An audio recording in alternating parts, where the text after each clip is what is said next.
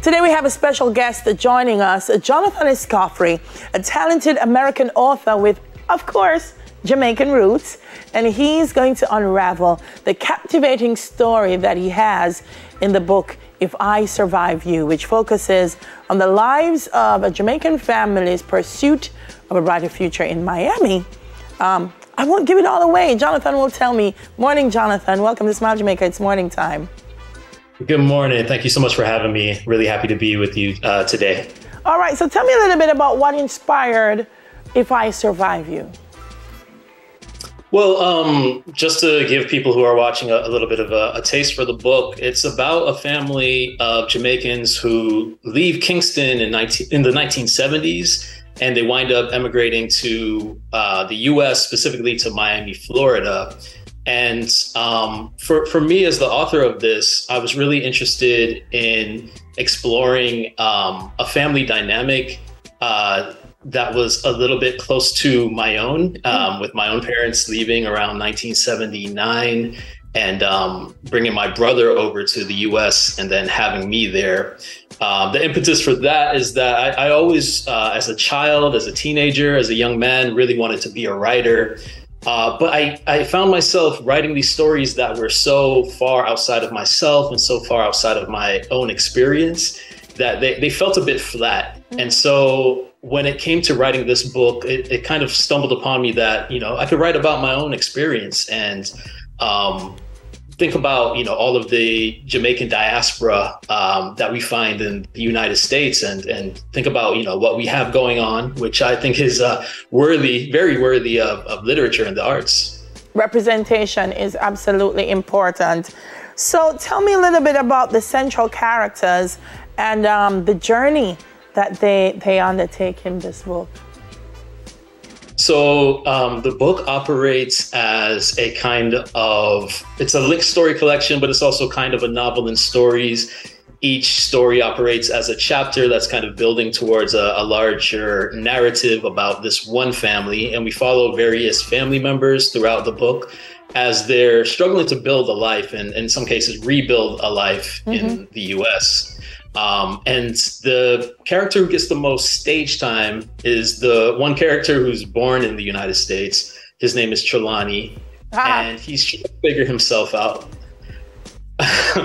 He's trying to figure out, how does he fit, in a sense, within his own family as the one US-born member, but also how does he fit within the context of the United States, and how does he fit as a Jamaican or someone of the diaspora? How is he going to kind of honor his lineage and carry that forward in a way that's going to suit him and also be accepted by others? Because a big theme of the book is that a lot of people are questioning who he is and, asking him. In fact, the opening line is, it begins with, "What are you?" And so a lot of people are questioning, who is he? What is he? How does he fit? Yeah.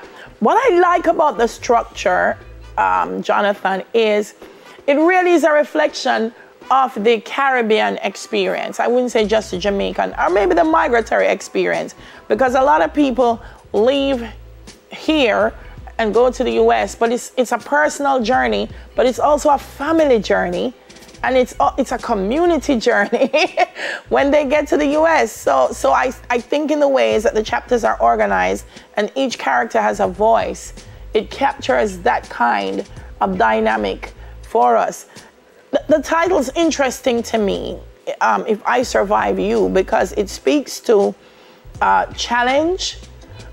It speaks to, and so what are some of the social and other types of challenges that come to bear in this book?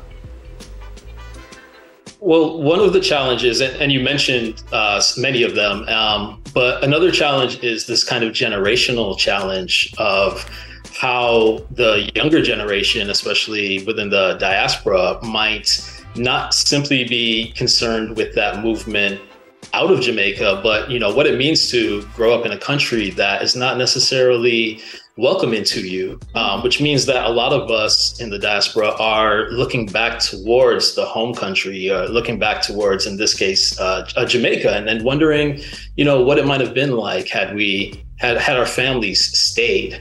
how might we perhaps potentially anyway fit in a way that we may not in a country like the US with all of its problems of anti-Blackness in particular, anti-immigration, and so on and so forth. But with the main character Trelawney, he's figuring out he's coming into his adulthood around the time of the financial crash, around 2008, 2009. He's graduated college and he's having a lot of difficulties financially, and he's trying to figure out how to keep a roof over his head. And he's taking a lot of interesting jobs that are actually challenging who he is, challenging his morals and personal ethics, but again, also challenging, how he identifies both racially and ethnically. Yeah.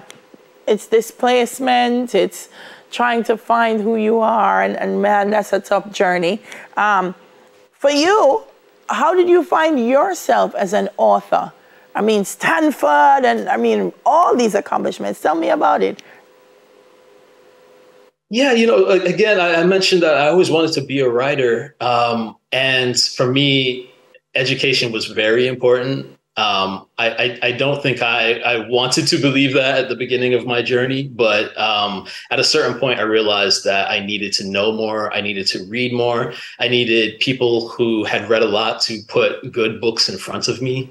And that started with my undergraduate education in Miami at Florida International University. It was there that I learned that there are graduate programs. There are programs that are dedicated to creative writing. So I went away and did my MFA in creative writing at the University of Minnesota. And I got a really great foundation where people were putting wonderful books that were expanding my understanding of what it meant to write and tell your story. And for me, I was able to take my family stories in a sense and put that on the page, and then obviously add a lot of imagination to make sure that we're captivating a reader. Yeah. I like it. Yesterday, we spoke to an author who was writing about the Windrush experience. And I was saying to her that a lot of times here in Jamaica, we know family migrate. We know we get a barrel. I mean, when we speak, we don't always share the tough times and the journey. And I think for a lot of people, they think once they leave Jamaica, everything is milk and honey.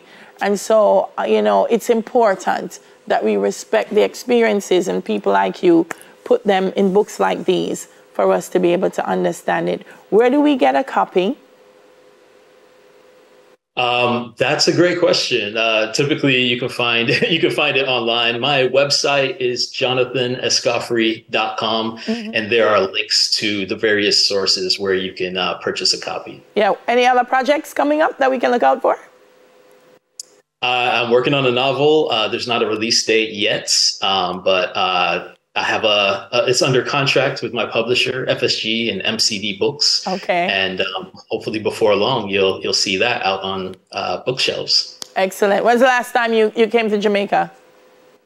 I was there for the Calabash Festival in May. Nice. Calabash happens every 2 years. So, if you haven't been, I highly recommend it. It was the best time of my life, honestly. And 2025, probably in May, you can look forward to that. Shout out to Justin, Kwame, and Colin, visionaries of Calabash. Thank you so much, Jonathan, and congratulations on a great book. Thank you so much. I appreciate it. Author of If I Survive You, Jonathan Escoffery. More and Smile after the break.